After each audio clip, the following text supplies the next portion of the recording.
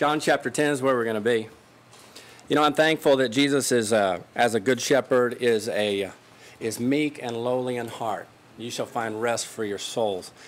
Paul, I would not say Paul was a continually discouraged kind of a man, but there were times where he faced discouragement. You may recall in Acts chapter 23, particularly, we faced some measure of discouragement from fighting of Jews and the difficulty that he was facing. Remember, he was almost torn in pieces. And that night, Jesus came to him and said, Paul, he called him by name. You know, that's what a shepherd does. He calls his own sheep by name. He said, Paul, be of good cheer. I have much people in this city. And so no doubt you have heard Jesus do that on your behalf too. He's called you by name and he's spoken a word. It was with power. It wasn't a motivational speech. It was when he said it, it actually happened. Be of good cheer, and good cheer happened. And that's part of his good shepherding, and I'm thankful that he is a good shepherd in that way. Amen. That's our subject tonight. Jesus is the good shepherd. I do want to give a short little testimony real quick of thankfulness to the Lord. I have been asking the Lord for help in my preaching and teaching, and I'm thankful for Brother Gibbons' series here in Ephesians. Been absolutely wonderful, especially about faith and believing. I'm amazed at the roots that Babylon can put into you that maybe you don't realize. As you go along, you realize that Babylon's more deeply rooted into your thinking than you realize, and unfortunately that has limited my ability in my studies to approach the Word of God from a purely academic viewpoint. I shouldn't say purely. It's not that that's been the only way I've approached the Word of God, but it's greatly hampered me to depend on academic approaches to the Scripture, and so God has helped me to, in my studies, to have greater ability to believe, to trust in the living God. You know, those that trust in God, they'll not be ashamed. Amen. God always honors men that come to him by faith, always honors faith, and he always causes increase and fruit to come from that. And so I'm thankful for that tonight, but what that means is that I'm going to, at the risk of having a shorter lesson, take half of my lesson away and not do it. I'm afraid that I felt it might hinder from what I want to say most. And so at the risk of having a shorter lesson, I don't mean to shortchange you, brother, but I just want to get to what I've seen in this text the most clearly and just say that, okay? Jesus is the good shepherd. I am the good shepherd. He says it twice in John chapter 10. I am the good shepherd. Now, looking unto Jesus is always something that is safe. Always safe. In fact, we are encouraged to run. We have mentioned this text a number of times recently. Let us run with endurance the race that is set before us, looking unto Jesus. See? As you're running, to continue to look unto Jesus, who is the author and finisher of our faith. Paul had this to declare to the Philippians. He said that I write the same things to you. To me, indeed, it is not grievous, but for you it is safe. And so it is always good to look to Jesus. You'll never be reprimanded from heaven for spending too much time looking to Jesus. This is that marvelous, faithful saying of the Lord that this is my beloved Son in whom I am well pleased. And so when you are looking to Jesus, that makes you well-pleasing to the Father. And it's a very fruitful place. I have never, ever looked to Jesus with the eyes of faith that I have not been benefited by it. Amen. There's no liability in looking to Jesus, see? And so we want to keep the kind of spirit that Paul had when he said, we preach Christ, warning every man, and teaching every man in all wisdom, that we may present every man perfect in Christ. And so that's what we want to do. We unfortunately have too many hirelings out there who put Jesus to the background, and the fact that the people are so miserably deficient is an evidence that they're not looking to Jesus, and they're not looking to Jesus primarily, I think, because men aren't preaching Jesus. And so we certainly don't want to be guilty of that, so we are going to look to this aspect of Jesus tonight, that he is the good shepherd. I am the good shepherd. John's expertise of spiritual life the Apostle John. That's his expertise. In both of his letters, that's kind of how he begins. He comes out of the chute immediately saying things like in the first chapter of John, "In him was life, and the life was the light of men." And of course, in 1 John, you know, life is a continuing thing there too. He talks about that eternal life, and our hands have handled of the word of life. Spiritual life is something that Jesus had particularly given him to show forth to the people of God in letters. And that is a theme that runs all the way through the Gospel of John, is life, okay? Life.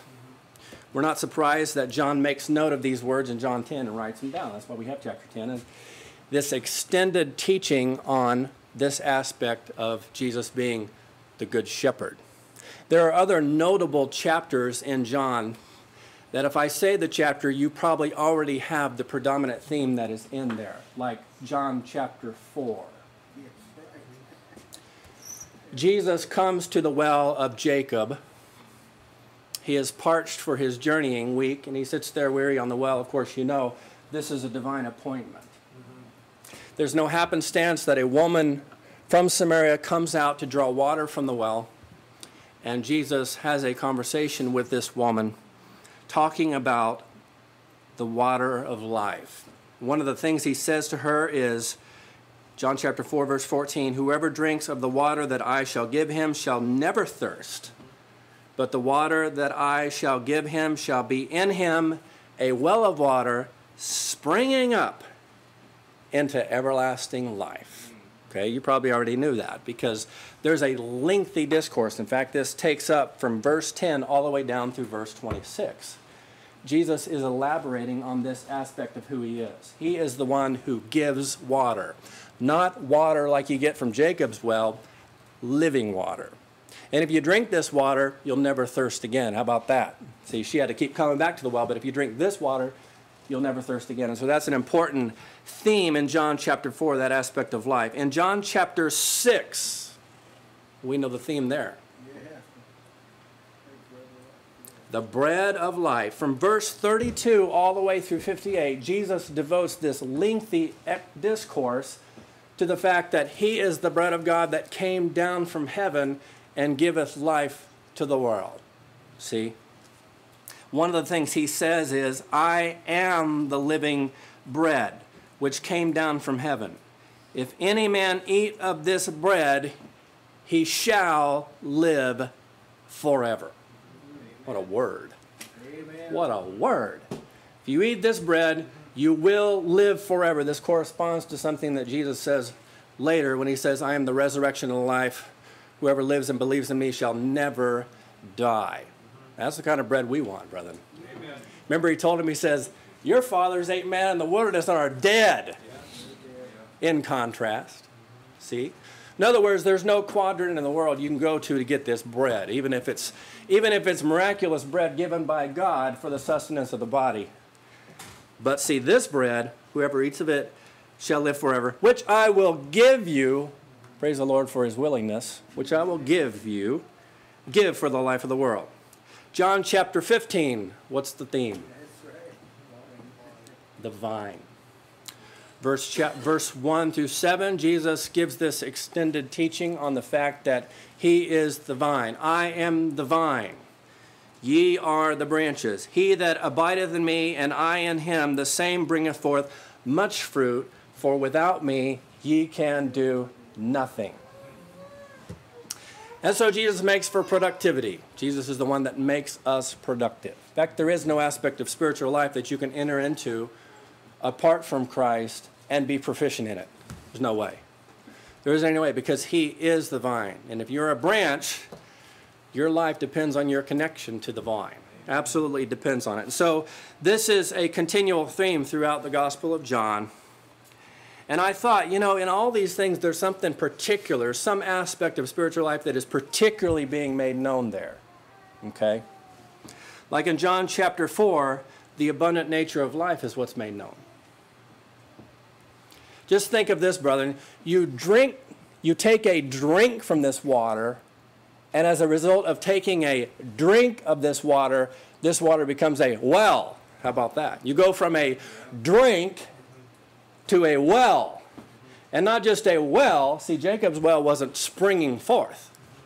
But this well does spring forth. It gushes forth unto eternal life. And so the abundant nature of life is made known there. In chapter 6, the eternality of spiritual life is made known. Whoever eats of this bread shall live forever. So the eternal nature of spiritual life is made known there. Okay? In chapter 15, the source of life is the point. I am the vine. Ye are the branches. He's the source of life. But what's the point in John 10? There are a number of things to be seen about Jesus as a good shepherd. The good shepherd giveth his life for the sheep. I am the door. If any man enter by me, he shall go in and out and find pasture. See, so he protects the sheep. He sustains the sheep, giving them food. But the thing that jumped out to me in this is that he is leading us. You see, the transient nature of spiritual life is what's being made known in this truth. The fact that spiritual life is like mobile. We're on the move. I'll tell you, Jesus was always on the move. When he was here in the world, he was always on the move. Right? That's the way it was. He'd be in the temple in the daytime, and at night he was on the mountain. Always on the move, see? Going to Samaria, going to Capernaum, see? Going to minister to the Gadarene, always on the move. Because that's what a good shepherd does. He's on the move. And he is a good shepherd, is leading us in and leading us out. That's what he's doing, okay? Ultimately, he's leading us out of one place and leading us in to another, okay? And so that's the thing that stood out to me, is the fact that spiritual life is transient. It's like what Peter said. He said, I beseech you as pilgrims and strangers, abstain from fleshly lusts that war against your soul. You are a pilgrim. It's interesting that of all the messages that are coming out in the churches, this isn't the one that's coming across. Is that Jesus is leading us out of this world. It's what a shepherd does. He's leading us out of this world. In fact, in some places you're getting quite the opposite message, that someday Jesus is going to come and set up a kingdom in the world. No, that's not the way it is. He's leading us out of this world. Spiritual life is a transient life. You have been made and born for another place. And so being a good shepherd means that he is the unique one qualified to both lead us out and lead us in. Brother Gibbon. This is the weakness of a phrase that's become common among Christian leaders and teachers in the past about 5 years, and that's called the world view. Oh, yeah. What is your world view? Yes. Now they say, what they mean, they say, is that you look at things from God's perspective, but that term is offensive to me. I don't know what it's offensive. Right. World view. We have a heaven view. See, it's a completely different thing. That's right. The reason if you talk about eternal life, never die, it doesn't mean anything to people, or doesn't mean anything. You're trying to avoid it. They know they're going to die, but they don't want to think about it. It's because they're so at home in this world, they'd really rather not leave. Yeah, right. Even though they know they have to. And if it gets so painful, they want to leave, but not to go anywhere, it's just to get out. Yeah. This is the very primary thing you're talking about here. That Jesus isn't leading us in our daily lives and pursuits, like to make sure that we get what we want and this kind of thing. This is not the kind of leading he's doing. Yeah, amen. That's the key thing you're touched on here. A person's never going to be able to overcome the world by learning all about it, and studying all the intricacies of each of the cultures, and then in that sense they'll be able to guard themselves from all these different religions just by learning about them. We escape it by setting our affection on things above, not on things of the earth. So we're actually avoiding the contact that would defile you Yeah, and it isn't like we bury our head in the sand. We're very much aware of what's going on around us, but that isn't our focus. Our emphasis isn't the world. It's the new heavens and the new world. Amen. Amen. Every human philosophy has a world view. Every philosophy does. We have another world view. Yeah. That's right. Amen. Yeah. That's right. And that's offensive to those who Yeah. love this world. Oh, That's yeah. right. Amen. This would be a good question to ask you. What is your other world? Yeah. That's right. The next one that's coming. The next one. The next world. Yeah. I make a little point. Yeah. Amen. Brother Tony? It's the nature of sheep to need a shepherd, That's right. That's right. to need someone to lead them. And when Yep. when the people of God, when they've given their heart, to the things of God, see, then everything else falls to the wayside, and then they pursue God. When they need someone, they need a shepherd. See, Jesus is a shepherd because he's leading us to God. So we need a shepherd. For those who are pursuing God, they need someone that's a good shepherd. That's right. He's going to make sure they get along the way what they need, but he's going to make sure they get to God. See, that's why he's a good shepherd. Amen. Amen. Sister June?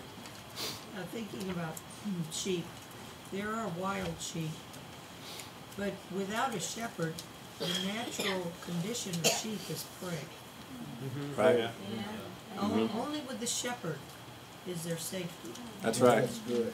Amen. Amen. You know, I was looking over this, and I'll tell you where I wanted to go, and I have to put an article on this or something, but he says, I know my sheep and am known of them. You know, of all the things that people always talk about, the liabilities of sheep, and that's good, Brother Tony. That's right. That's what you're saying. I'm not speaking against what you said at all, because this is the absolute truth. Not that we are sufficient of ourselves to think anything is of ourselves, and that's the absolute truth. But here's a quality of the sheep that's good, is they know his voice.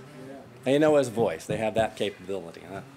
Brother Given. You probably heard someone say the sheep are dumb animals, and that's why we're like sheep, because they're dumb animals. But this I think is an inappropriate assessment. Yeah.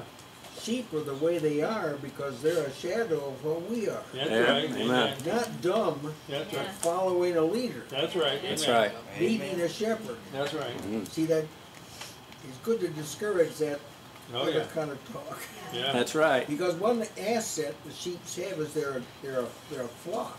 Mm-hmm. That's They right. flock together. Yes. Yeah. That's right. That's a Amen. good trait, isn't it? That's right. It is. Absolutely. If you're going to follow the shepherd, you're going to end up in a flock somewhere. Yeah. Yeah. That's right. Yeah, amen. Amen. Right here among us. Here's our flock, or his flock, shall we say. You know, there are a number of I ams in Scripture. Okay, I'm going to make a point of this here in just a second, but there are a number of I ams, and I just want to rehearse these things for the benefit and encouragement of your own faith. I'm amazed at how much Jesus does. It is astounding how large his ministry before the Lord is. It's astounding. For example, consider this. He says, I am the bread of life. And of course, the one thing you want to note about this is that these are all ministries that are exclusive to Jesus. That's right. Nobody can do what Jesus does. Amen. Okay? He is mutually, well, not mutually, but this is exclusive to him by virtue of who he is and what he's able to do. He's the only one that can do this. I am the way, the truth, the life. No one comes to the Father but by me. I am the door. And the sheep go in and out because of him. You're going in and out because he's the door, so he opens. He opens. See? I am the resurrection and the life, he told Martha. You remember what I said, Martha? Huh? Said I not unto you, that if you believe you would see the glory of God? Raise Lazarus up. I am the vine. I am the Son of God.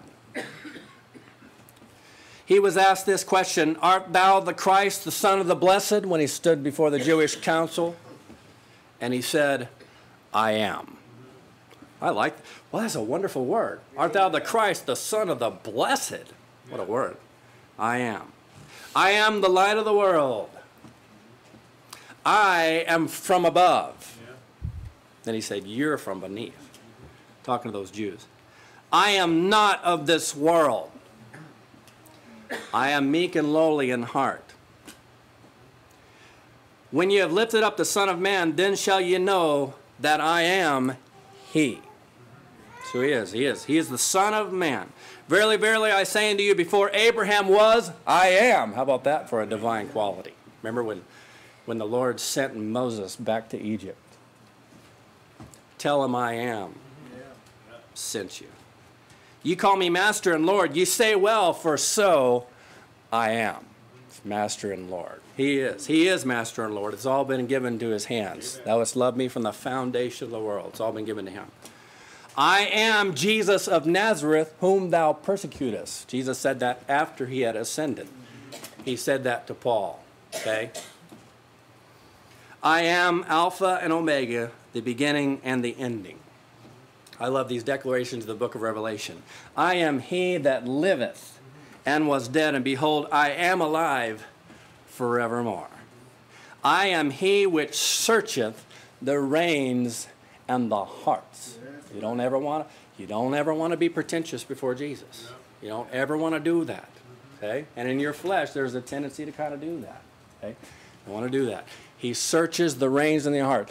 All these are things that He is.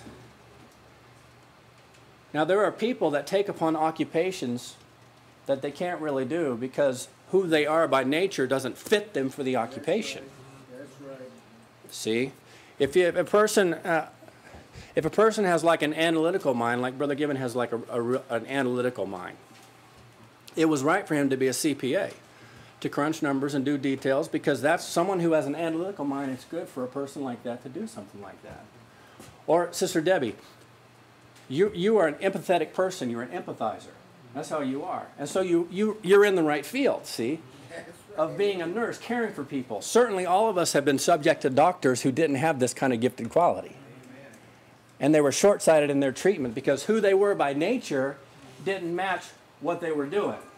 Okay, now, you don't take someone like Sister Debbie and bring her to the slaughterhouse and tell her to kill the cow. You don't take someone who's tender like that and then subject them to something that requires a callousness. You got to be kind of a callous person to do something like that. See, I'm not much of a hunter. I'll tell you that. I'm no hunter. For the first animal I killed, I buried it and said a prayer for it. I cried. But Brother Levi, he can do this because by nature, who he is by nature qualifies him to do that. And who Sister Debbie is by nature qualifies her to do that. And who Brother Gibbon is by nature qualifies him to do that. Now listen, brethren. When Jesus says, I am, he's speaking more to who he is than what he does. He's identifying his person. That's right.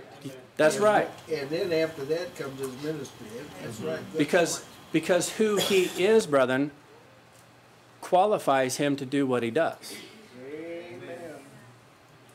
This is the guarantee, brethren, that there is pleasure in what Jesus does, is because, see, Jesus finds pleasure in being a shepherd.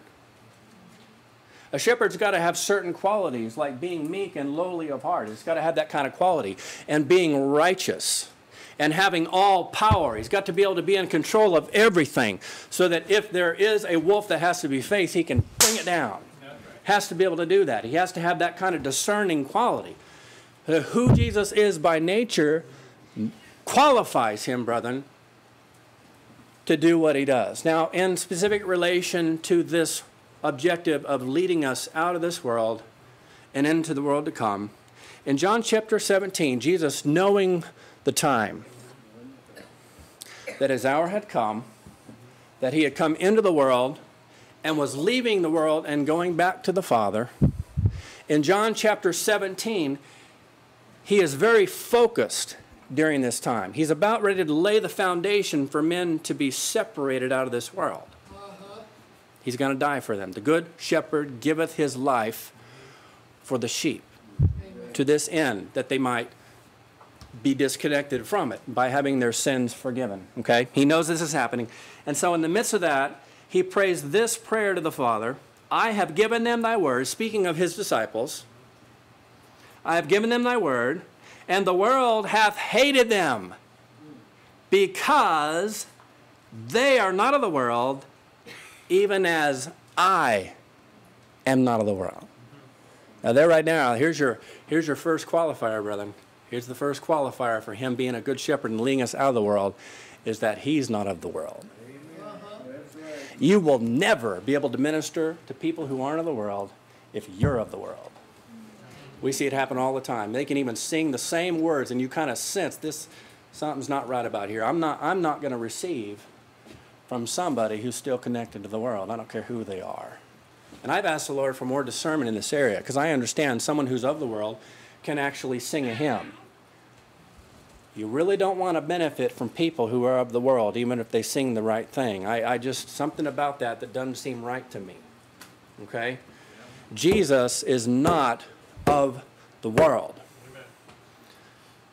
One of the evidences of that is the fact that his teaching to his disciples had made them not of the world. That's right. The world hated them.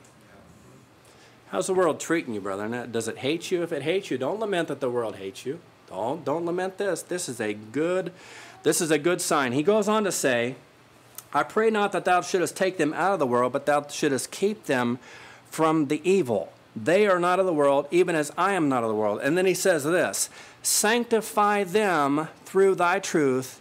Thy word is truth. As thou hast sent me into the world, even so have I sent them into the world. And for their sakes I sanctify myself, that they also might be sanctified through the truth. So well, what does that mean? In this particular instance, what this means most directly is that Jesus is about to die. The world seeth me no more. He's going to be sanctified in that sense, that he's set apart now. He's lived his entire life for this moment, is to be qualified to die. Okay? Living a spotless, as Brother Jeremy says, a spotless life. He lives a spotless life for this very moment, is so that he would die for the sheep in order to liberate them from sin, from the thing that connects them to the world. But it also involves this. I sanctify myself in this sense. I'm leaving the world. That's right. Brother Given.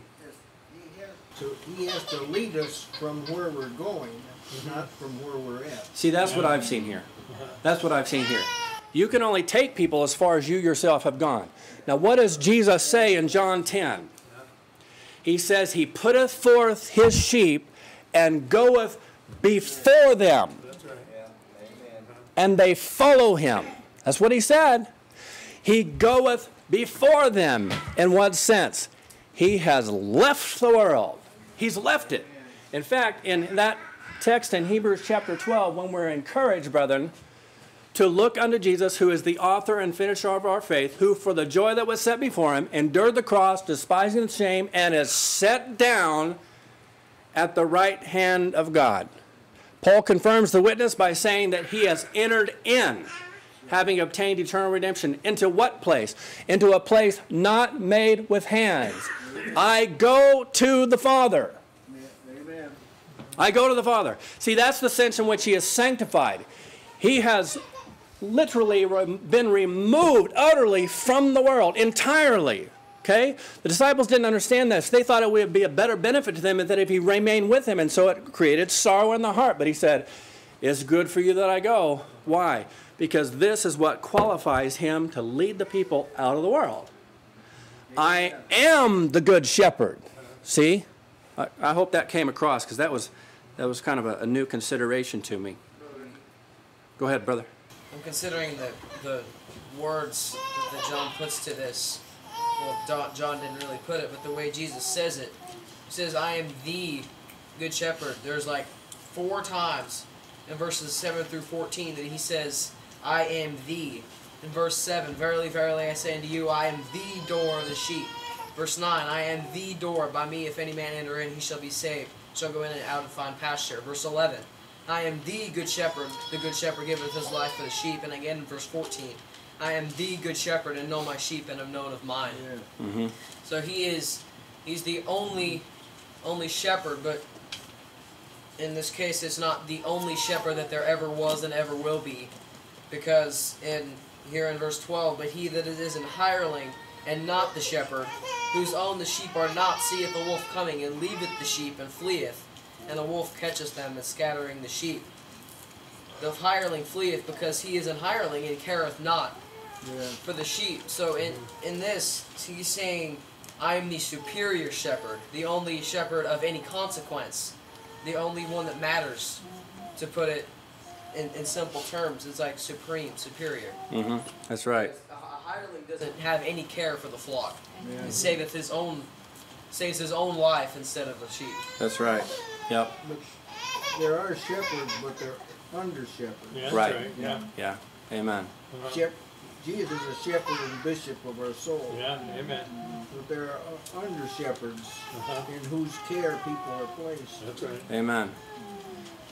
You know, the scripture says of Jesus that he is the forerunner who hath for us entered.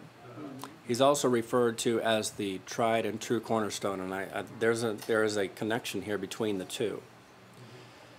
Jesus, if he tells us that he's going to lead us out of this world and lead us to heaven, but he himself has not demonstrated that.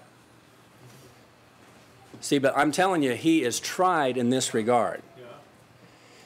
He has, so to speak, run the race before us. Okay? He has done that. Which, by the way, that's a vertical race. I just saw that coming over here tonight. I was thinking, that's quite a word. You know, when you said he has not demonstrated this, He has demonstrated the fact that he can lead us out of the world by going out himself. By going out himself. He's not of this world. He has made it through the obstacles that he was required to face. Okay?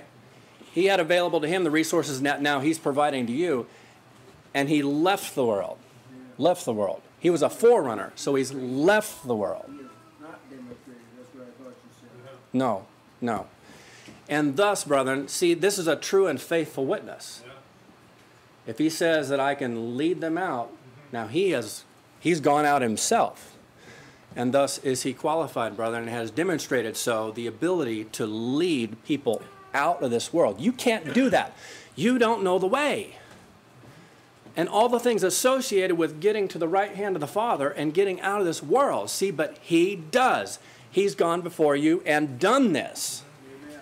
And entered within the veil, as Paul makes a point in the book of Hebrews. And so that's where he's leading us in that to that place. There were a lot of people that followed him Yeah. who were his sheep. Yeah. That's right.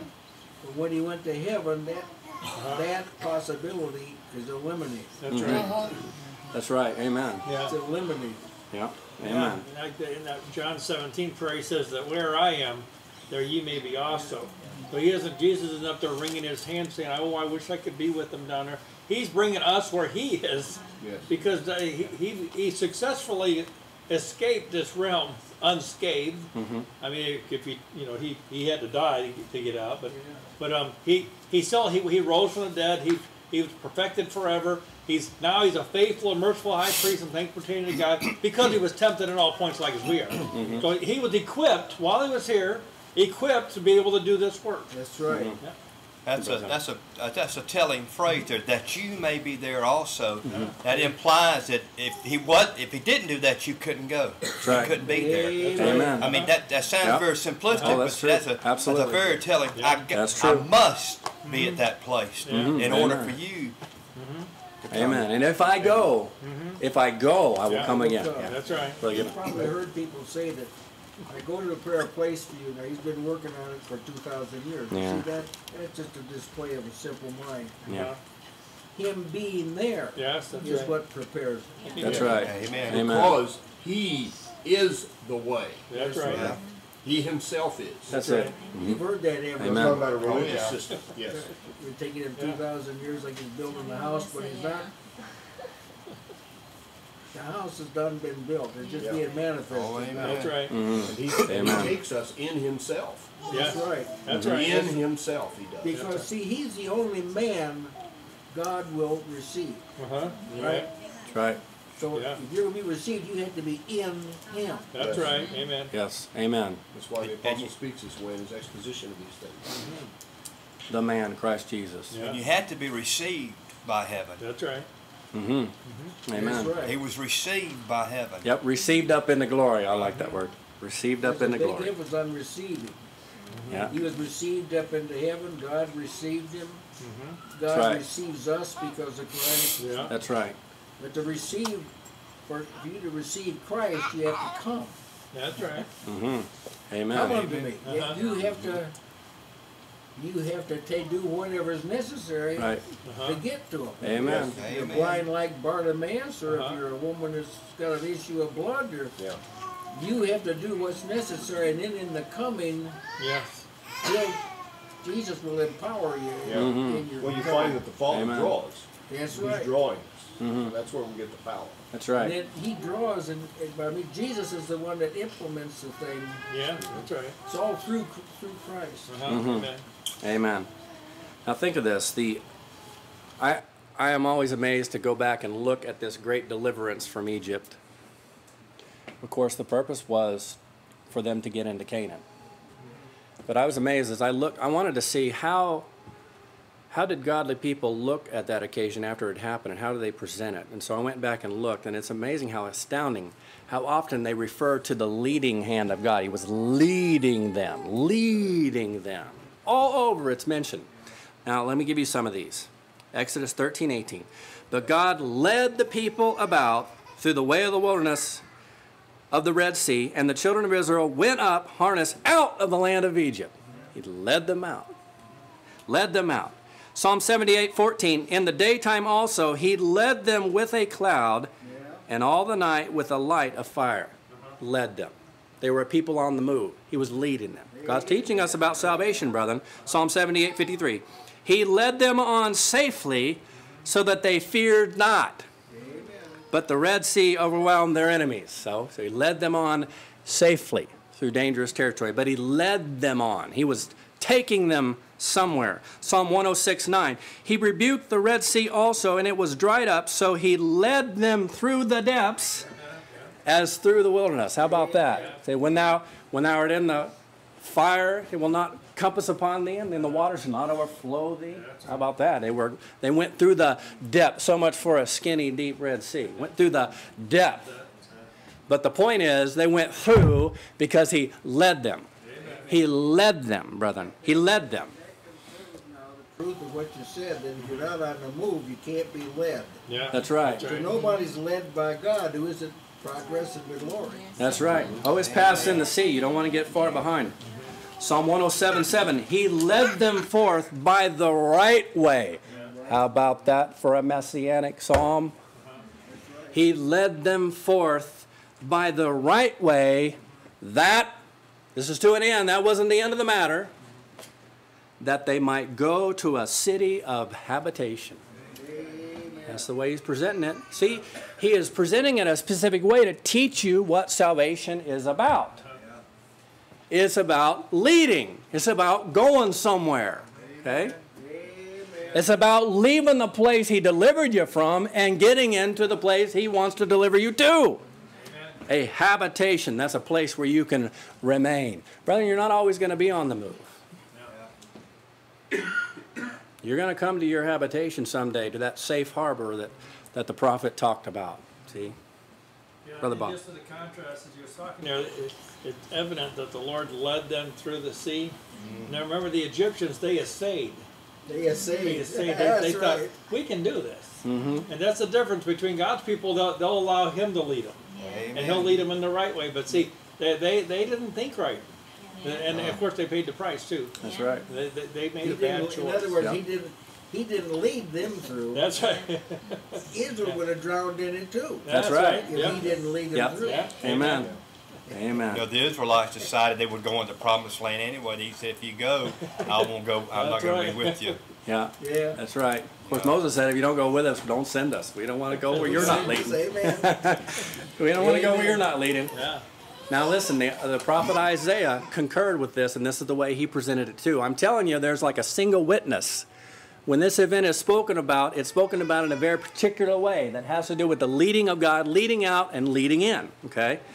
Isaiah 48:21. They thirsted not when he led them through the deserts. How about that? Not thirsting in a desert. Well, I think we know what that's like, don't we? We're in the desert of our own. From one standpoint, they wandered to the wilderness. Yeah. But when you think you read them, they couldn't get out of it. That's right. Yeah. That's right. Yeah. They couldn't get out of the wilderness because Yeah. God was leading them. He was leading them in a circle, but Yeah. he was leading them. That's right. Amen. Amen.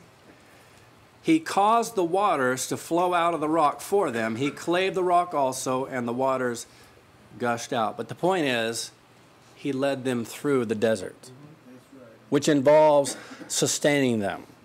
He sustained them. See, when Jesus is sustaining you, he's giving you some good word, he's giving you some water, some of the water of life, or things you got to think to yourself, he's sustaining me because he's leading me out of the desert. It's not so you can stay in the desert. It's so that he can lead you out of the desert. That's what he's doing. I like to think about that when he's ministering that way. Leading, there were two adult men, and then there were children that were born that were under 20. So he led the whole group was led through the wilderness, but only these other ones were led out of it. That's right. That's right. That's right. That's Well, right. technically, he led all the unbelievers there to die. Right. That's what. And He then- made sure they didn't get out. That's right. Yeah. And that they stayed long enough so nobody would credit this to Yes. some other cause. Yeah. That's right. I'll tell you, brother, and this makes for faith, if you can see Yeah. this right, that God is the only one that can lead you through the wilderness. That's right. So you can get into the wilderness. We're all in kind of like a wilderness. Everyone's in like a wilderness, but not everyone's being led out of the wilderness. Apply this to Babylon the Great, that Yeah. great spiritual wilderness. God's leading, Yes. but not everybody's being led out. Yeah. That's right. Round and Amen. around. That's right. That's right. That's sobering. It makes sure some people are confined to that That's right. state That's right. because they haven't received the love of the truth. Yeah. They'll be confined to that Yes. state. Yeah. Yep. Yes, Isaiah 63:12 again. Of God it said that he led them by the right hand of Moses with his glorious arm, dividing the water before them to make himself an everlasting name. Amen. That's what it is. That right hand of Moses, I think that's the one he held the rod in. That's right. Yeah. Amen. Yeah. That's right. That's the one they got water from. That's the one that parted the water. That's Yep, right. that's it. That's it. That's quite an intriguing phrase. He led them, but it was by the hand of Moses. That's right. So if someone leads another person to Christ, as they would say, or leads them to receive and envelop the truth, is really God who led through that person. Amen. Amen.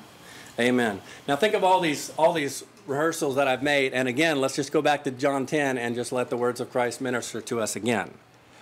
He calleth his own sheep by name and leadeth them out. He leadeth them out. When he putteth forth his own sheep, he goeth before them.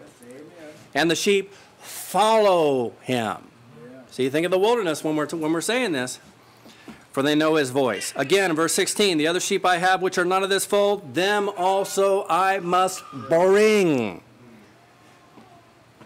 And they shall hear my voice, and there shall be one fold and one shepherd. See, he's leading them out. I am the good shepherd. And so he's leading us. Now think about this. Spiritual life is characterized by mobility, by movement. Think about this. Spiritual life is characterized by this. For example, the whole of spiritual life is depicted as a race. Let us run with endurance the race that is set before us. See? It's mobile. That's what it is. In fact, I was talking with Tasha coming over here, you know, this is a distinction. All the races that are in the world are all horizontal. But our race is vertical. We're running up. That's what we're doing. The finish line isn't in this world. If you run horizontal, you are never going to get there. We got a lot of Christians running horizontal. All they can think about is this world, but they are never going to get to heaven. I don't care how many times you circle the globe. That's not the objective of the Lord. It's not in this world. The mark of the prize of the high calling of God in Christ Jesus is in the world to come. When Paul finished the race, he talked about leaving this world. That's what it was. It's a race. The term church, which is mentioned 76 times in Scripture, means the ones called out. They're called out of this world. Peter said, you are a chosen race, a royal priesthood, a holy nation, a peculiar people, that you should show forth the praises of him who hath called you out of darkness into his marvelous light. See, spiritual life's a mobile life, about leaving. We're leaving this world. Our bodies, brother, are referred to as tabernacles. You know, you couldn't have built the superstructure that Solomon built in the wilderness. It would have stayed wherever he built it. That's right. It had to be a structure that was able to be put down when you had to be on the move. Put down quickly and moved. It had to be able to move. Pick up your tabernacle and tote it. Now think of, I keep under my body. That's right. Amen. But aren't you glad that it's a tabernacle? That's what it is. It's a tabernacle. We know that if our earthly house of this tabernacle were dissolved, and it will be dissolved, we have a building of God. Don't you love the contrast? A building of God. Aren't you glad it's not the reverse? For the ungodly, it's the reverse. They're in their building. That's right. Some senses, you know what I mean by that. But you're in your tabernacle. It's temporary. So when the body doesn't cooperate, you just think to yourself, well, it's not cooperating. It's a tabernacle. It's a tabernacle. That's why it didn't cooperate. And we expect for it to degenerate. Hey, here's your way out, brethren. You'll either leave when Jesus comes again, or you're going to leave this body, which is a tabernacle. You're going to, so to speak, pack up your tabernacle, and you're out of here. See? Maybe the brethren are minded to write a book like this. It might become a bestseller. Your worst life now. Amen. That's right. Amen. Jesus told him, he said, you have your reward.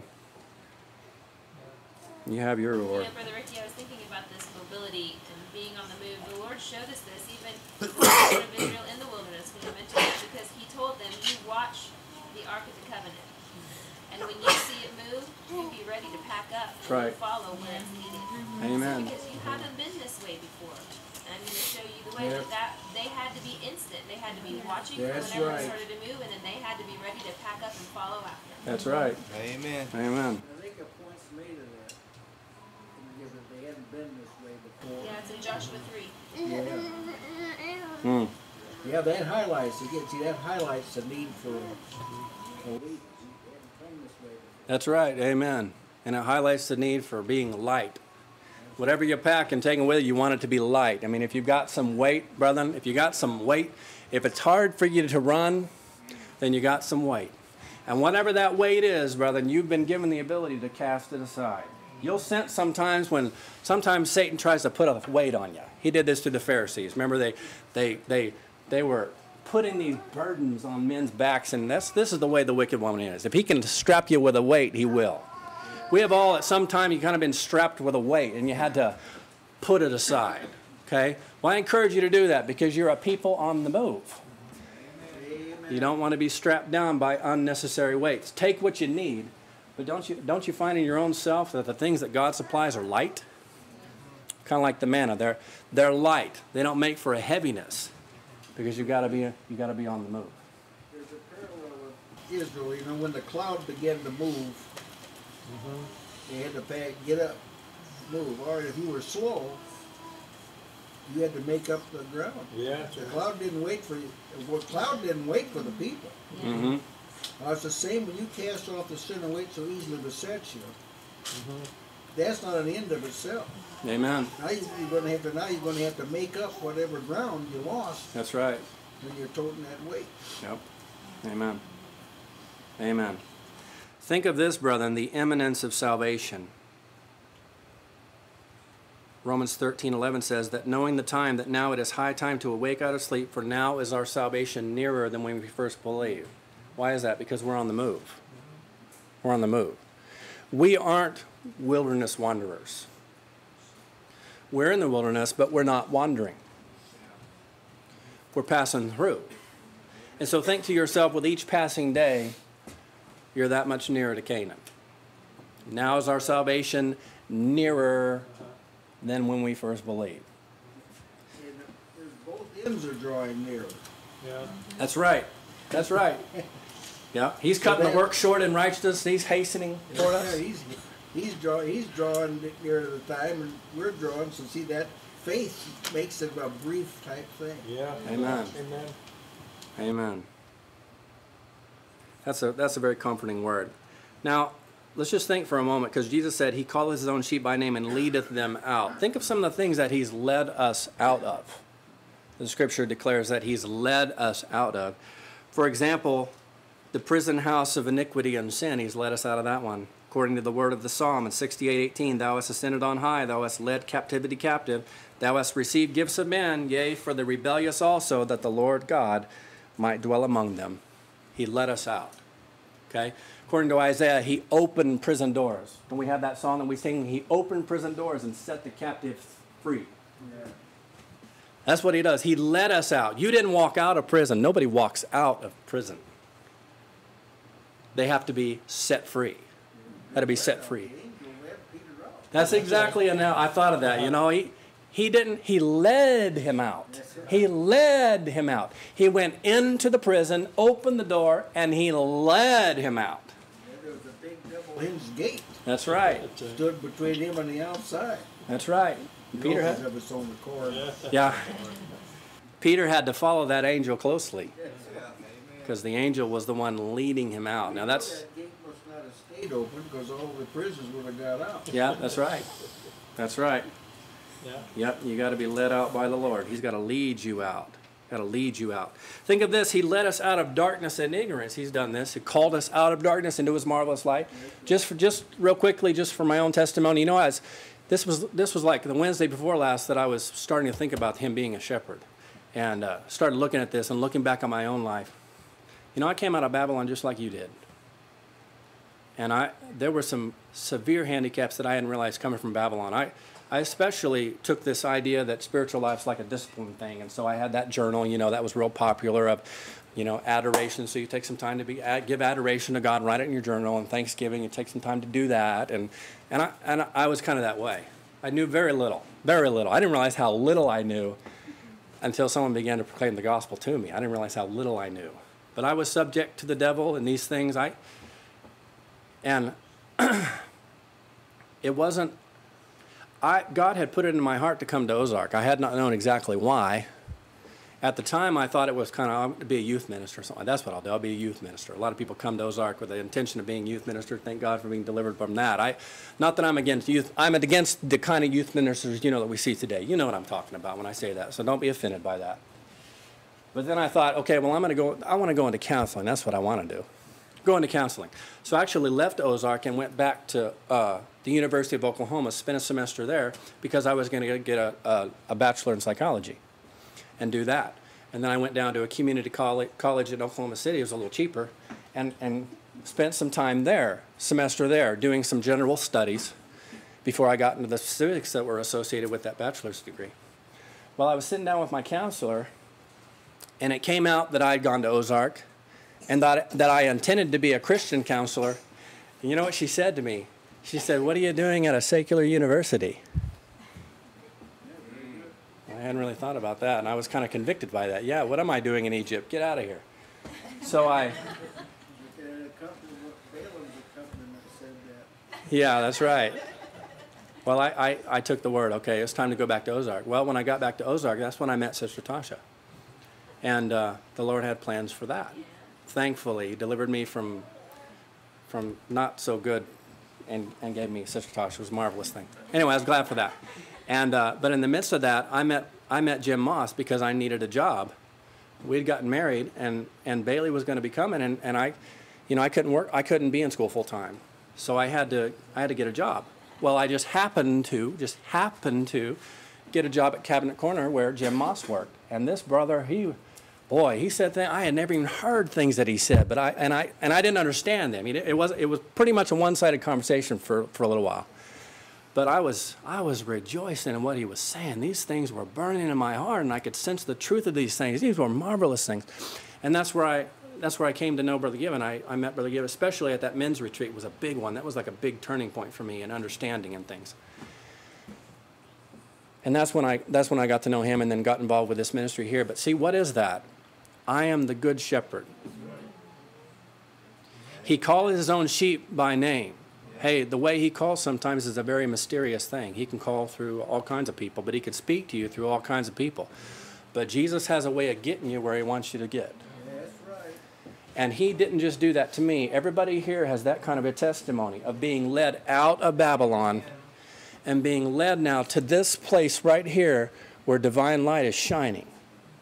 You've all got that kind of testimony, but I'm telling you that what that is it isn't because you just had so much understanding and knew what to do. It's that Jesus is a shepherd. He is the good shepherd. And he led you out and he led you in. He got you where he wanted you to get. That's because he's a good shepherd. That's who we're serving, brethren. That's who we're serving. And that's why the increase of understanding is taking place here. It's like the psalmist when he said, he shall lead you into green pastures. He can put you in a place where you can be very productive in the Lord, where there's a lot of food to sustain you. See? That's where he's led me, and that's where he's led all of us. When you read the word good shepherd, there's a couple ways you can take it. One is that he's empathetic and he's kind and he's gentle, and that's true. And the other is that he gets done what he's going to do. That's right, yeah. Yeah. That's right. Amen. Amen. He's a good shepherd. He gets the thing done. Yeah, that's right. He's an effective shepherd, yeah. Amen. Amen. Whatever the Lord pleases, it said the pleasure of the Lord will prosper Yes. in his hand. Amen. That's right. Amen. Amen. Now, you know, we're not home yet. We're not home yet. But the Good Shepherd has led us safely thus far. See, one day we're gonna make our escape because he's leading us. See, when it says he goes before them, it doesn't mean he's way out a mile ahead of them. That's not what going before them means. In fact, Jesus leads within earshot of his people. He does. His voice, they hear his voice. If he's going to lead you by his voice, he's got to be near. That's how shepherding works. And so he's with us. But he's going to lead us out and lead us in to that city, that place of habitation that he talked about. This Hebrews 2:10 came to mind when I thought about this. It became him for whom are all things and by whom are all things, and bringing many sons to glory. In bringing many sons to glory. Now here's how I reason. If he can get you where he's got you tonight, put you in the place where he's put you, to where your life can be sustained, you've been delivered from all kinds of wolves and hirelings, you've made it safe thus far. There's a song called Safe Thus Far. Looking back over the great deliverances of God, and he's put you in a process. But if he can do that, I assure you this good shepherd can lead you all the way home. Amen. He does not intend by any means to leave you in the wilderness any more than he intended to leave the faithful in the wilderness. Joshua and Caleb, they didn't stay in the wilderness. He got them into Canaan. See? And he's going to do that. He's bringing many sons to glory. And he's going to lead us all the way into the very presence of the living God. I like this. Isaiah says, thus the redeemed of the Lord shall return and come with singing unto Zion. And everlasting joy shall be upon their head. They shall obtain gladness and joy, and sorrow and mourning shall flee away. That's what he's done. He's able to present you before the presence of the glory with exceeding joy. That's our good shepherd.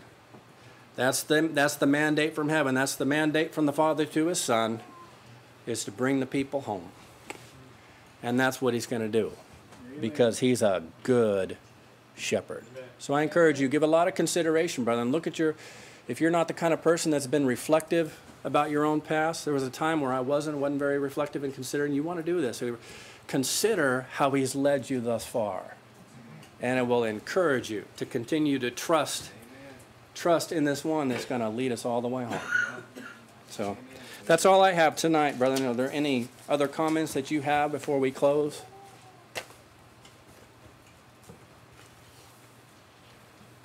All right, thank you for your additions. Very, very beneficial. Father, we thank you for Jesus, who is the great shepherd of the sheep. We're thankful that he is a capable shepherd.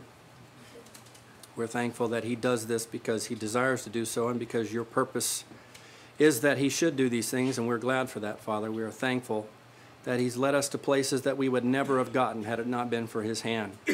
His rod and his staff are a great comfort to our hand. And we put our full confidence in the fact that he'll lead us safely home. Thank you so much for Jesus, the good shepherd, that great shepherd of the sheep. In Christ's name we pray. Amen.